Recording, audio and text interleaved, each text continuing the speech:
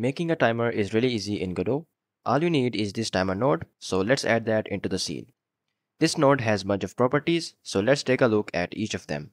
First, we have process callback, and it has two options, idle and physics. Idle updates the timer every process frame, and physics updates the timer every physics process frame.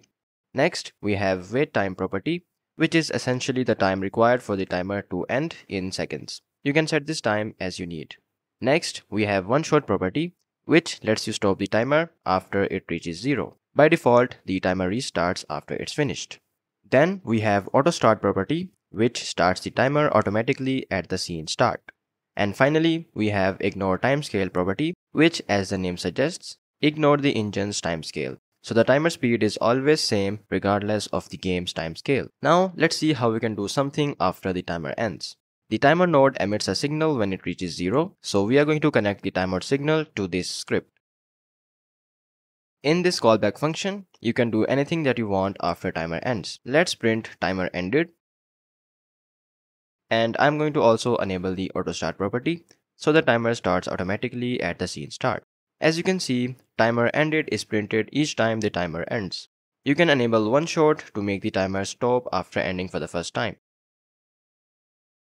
Now, let's see how the ignore timescale option works. I am going to change the timescale to 0.2 in the ready function, and let's see how the timer runs with the option disabled. The timer takes a lot longer to go from 1 second to 0, but if we enable the option, the timer runs normally regardless of the timescale.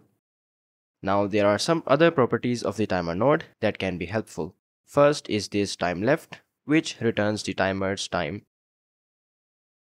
Next, you can also start the timer from code if you want to by just using timer's start method, which also takes an optional time second parameter. This time will override the timer's wait time property. And that's everything about timer node in Godot.